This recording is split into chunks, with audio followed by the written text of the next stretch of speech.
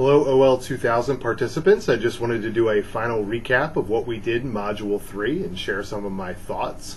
If you haven't turned in your reflection paper but plan to do so, please put it in the assignment Dropbox by tomorrow. That's Tuesday. And if this isn't possible, just send me an email letting me know you plan to complete it.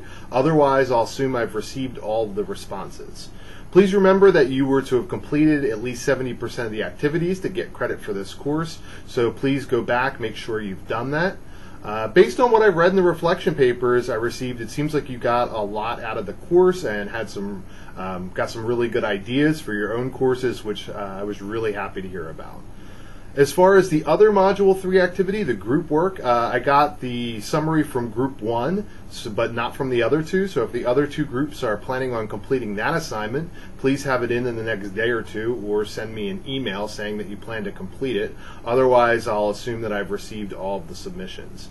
I read the posts from the other two groups, and there was some nice back and forth. But the final summary from Group 1 was excellent, and I would suggest taking the time to look at it if you get a moment. There was some really good information in there. In particular, their suggestion of keeping a handy response sheet was great. Keeping basically a Word document of answers to frequently asked questions so you can copy and paste them into your responses, whether it be posts or emails to your students. I do this all the time in my instructional design work. It saves me a lot of time. Please feel free to write down my contact information, which I've included on this page, and reconnect with me as you begin teaching online. I always enjoy talking shop and sharing ideas, so please feel free to do that. It's been great having you participate in ol2000. Best of luck in your online courses.